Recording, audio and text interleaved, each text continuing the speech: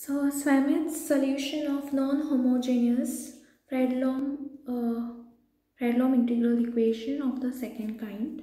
So we are doing this. So y of x is equal to f of x plus lambda integral from a to b k of x comma t y of t dt. Consider that this as 1 where k of x comma t is continuous. This kernel is continuous, real and symmetric, and lambda is not eigenvalue. So this you all have to remember. Next is the statement of Hilbert-Schmidt's theorem. So let f of x be generated from a continuous function y of x by the operator lambda integral from a to b k of x comma t y of t dt, where my k of x comma t is continuous, real and symmetric.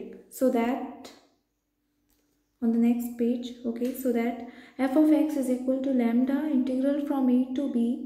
This is my kernel k of x comma t y of t dt, and consider this has to be 2.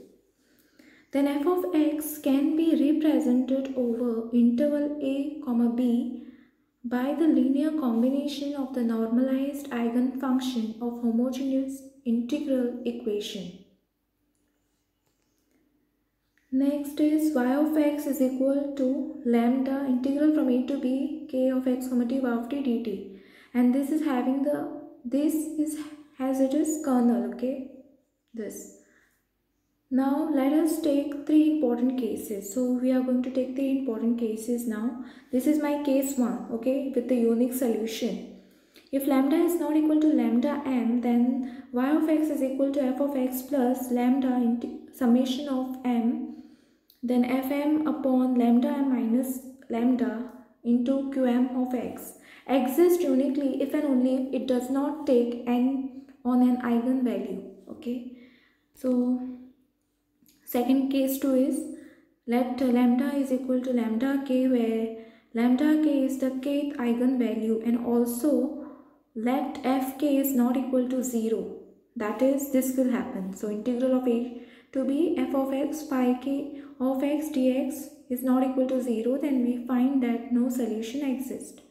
And the third and the last case is let lambda is equal to lambda k, where lambda k is the kth eigenvalue, and also let fk is equal to 0. Here my fk was not equal to 0. Here in the third case fk is equal to 0, I say. That is, this will happen. Integral from a to b f of x phi k of x dx is equal to 0. Then y of x is equal to, then this will look like f of x is equal to y of x is equal to f of x plus a phi k of x plus lambda summation of m. This is summation dash, then this is m fm upon lambda m minus lambda phi m of x. Consider this as star, and this dash implies that we should neglect m is equal to k in the summation, and a is the arbitrary constant. My a is the arbitrary constant. This equation star shows that we arrive at infinitely many solutions of given equation. So whatever I said, I have written it over here.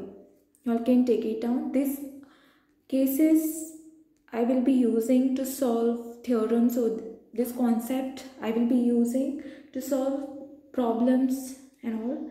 So for that you all have to watch my next video, okay. First